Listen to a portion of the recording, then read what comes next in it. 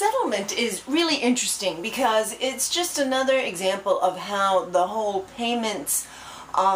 environment is ripe for some disruption. You know, basically what's going on is that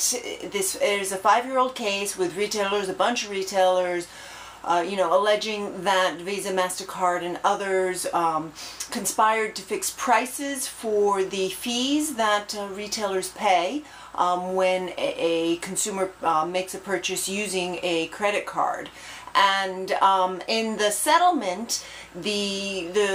Visa and the Visa and Mastercard are going to cough up a bunch of money, and they're going to lower the fee for 8 months. But after 8 months, it's going to pop right back up, most likely. And they are also giving retailers permission, basically, to pass on the fee to consumers.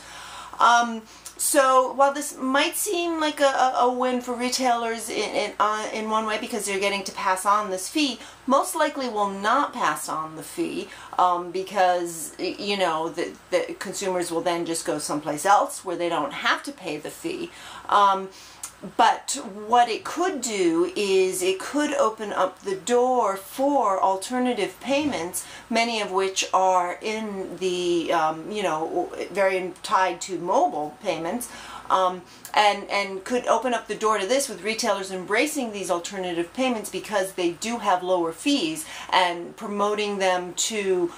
consumers. So it's, you know, the settlement still has to be approved, but if it is, it's, you know, it's going to be interesting to see how this all